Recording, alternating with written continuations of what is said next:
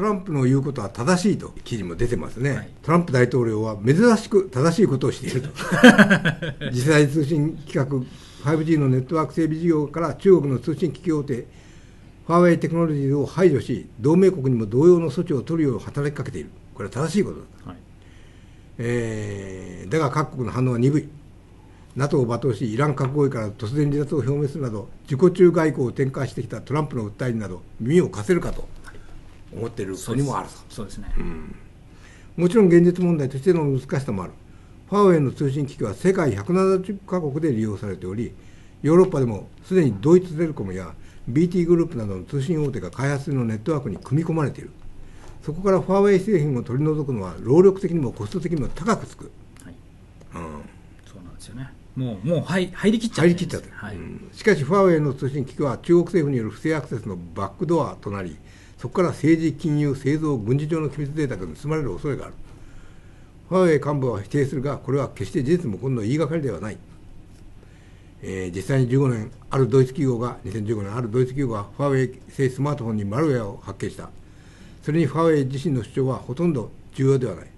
ジョージ・ブッシュ米政権でサイバーテロ対策を担当し、現在サイバーセキュリティ関連会社を経営するリチャード・クラークは、中国企業は政府の情報要請に応じることが法律で義務付けられていると。そうですね、国家情報法っていうのが逮捕されちゃうんですよね。つまり、ファーウェイの経営幹部は政府から要請があって断るというが、断ることなどできない。中にはファーウェイ排除に動いている国もあると。オーストラリア政府は12年保安情報機構の勧告を受け、全国ブロードバンド網整備事業へのファーウェイの参加を禁止した。ニュージーランドとカナダ、そして日本も調達手続きからファーウェイを事実上排除していると。日本はしてないと思うんですけどね。してないの多分。だってまだしないとまずいでしょ。しないとまずいんですけど、まだ結構入ってると思いますし、ドコモとか au とかまだ端末も使ってますしね。ヨーロッパでトランプ政権の強引なやり方がかえって各国の態度を硬化させているようだ。ウォール・ストリート・ジャーナル紙によると、リチャード・グレネル駐ドイツ米大使は、ファーウェイを政府事業から排除しなければアメリカはドイツとの機密情報共有を停止するとドイツ政府に警告。激怒したアンゲラ・メルケル首相から、ドイツの基準はドイツが決めると反撃された。それでも 5G でアメリカが勝つ理由っていう記事もありますけどね、5G をめぐる競争は実は3つのレースに分類できる。1つ目は 5G 関連機器をめぐる競争、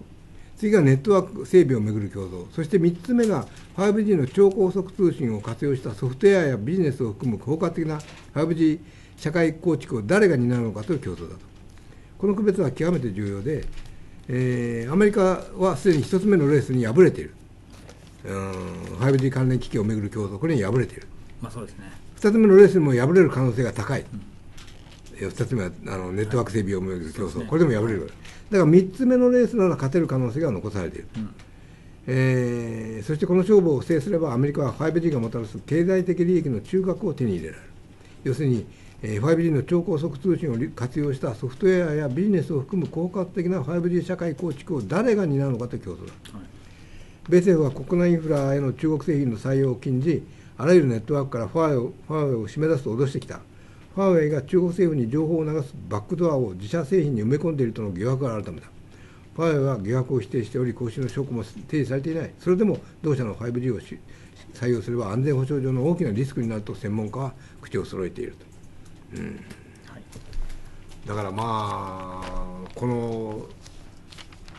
戦争がどうなんですかね、これは。もうトランプははっきり言って、その中国やると、を潰すと、中国共産党を潰すぐらいまでやると、こういうつもりでしょう。そうです、そうなんですけど、結局そのトランプ自体が普段から適当なこと言ってるので、同盟国がまず信用してないですよね。特にヨーロッパがね。ヨーロッパはまず信用してないですよね。で、そこが問題ですよね。同盟国を説得する力がないんですよ。それからヨーロッパは今までアメリカにスノーデン事件もあったんで、アメリカに情報抜かれてた経験があるんで、アメリカも抜くんだから中国も抜くでしょうぐらいな気持ちで付き合ってるっていうか、ドイツのメルケルの電話とかスノーデンがばらしちゃったんで、そうです。だからそれがあるんで、初めからもうそんなもん盗むんでしょ、どうせって、アメリカだって盗むんでしょと、だからドイツは安いから、ドイツじゃなくて中国製品が安いから、中国でいいよと思ってる面もあるっていうね、そののんびりした感じなんですよね、ヨーロッパの人っていうのは、さらに。なのでちょっと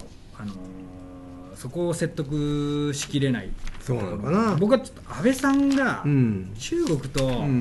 いろんな取引を増やしてるんで、ちょっとアメリカと中国が戦って、中国弱ってるんで、そこにつけ込んで、中国とえらい商売しようとしてるところがあるんで、それで逆にアメリカが怒った時にものすごい報復されるのに、こんな火遊びしてていいのかっていうのはすごい心配